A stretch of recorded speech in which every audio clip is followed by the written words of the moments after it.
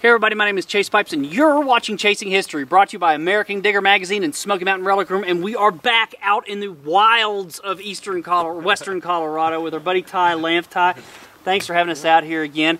We're wandering around, we're so far away from everything. We're out in the middle of nowhere, guys. But we came across these little Belemite fossils out here. Now these are really cool fossils, and there's a whole line of them. They're everywhere. What are these guys, Ty? Well, they're a squid. That's basically the only bone that was in a squid. It's a little shell that was in their tail.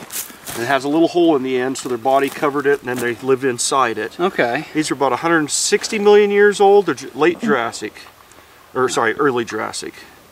So what was going on here 100 million during the Jurassic? So this was the early part of the Jurassic. This area here was the inland sea. The middle of North America had a sea that came clear up through the North America. Okay. So this was actually ocean, a couple hundred feet deep, and this was a very prevalent species that lived here. You'll also find some other things, some clams and some oysters, some other things in it. And every once in a while, there's actually some plesiosaur or you know, some swimming marine reptiles or something like that. Oh, wow. Now these are an invertebrate. These are okay to pick up. Okay. You can pick up a few of these and keep them for collectability and things like that, have a souvenir. All right, let's differentiate real quick, because where we've been digging for dinosaur stuff, yes, that's on your place, and that's private property. Yes.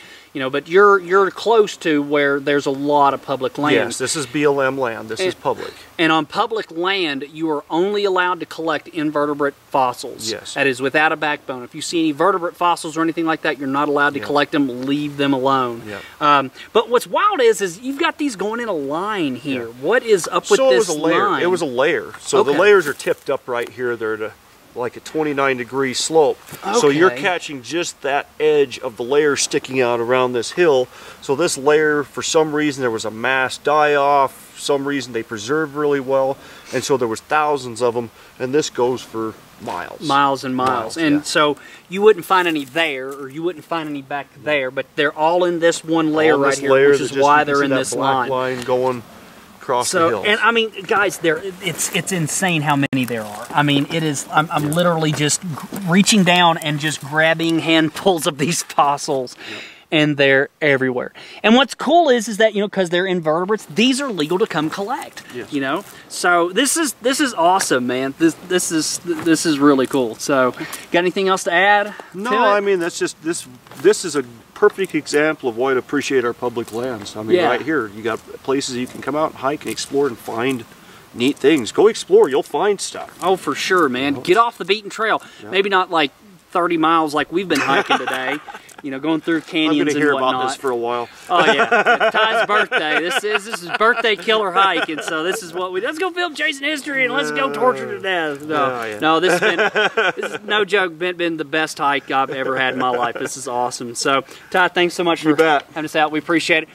Remember to subscribe to our YouTube channel so that you can catch up with all the cool episodes we've got coming out.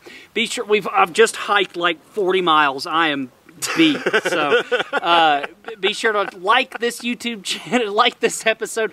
Throw down some comments, man. We'll respond to it, even just to say, hey, you guys are crazy. We appreciate every and all comment. So just remember, history rocks. Woohoo!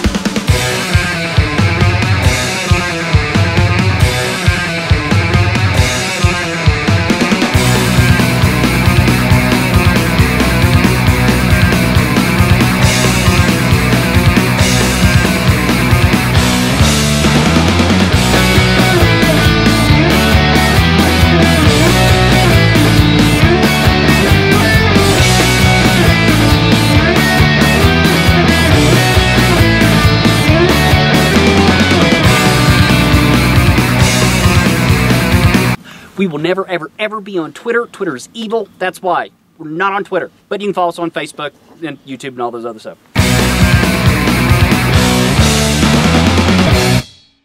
If anybody's watching this, I didn't make it. We died.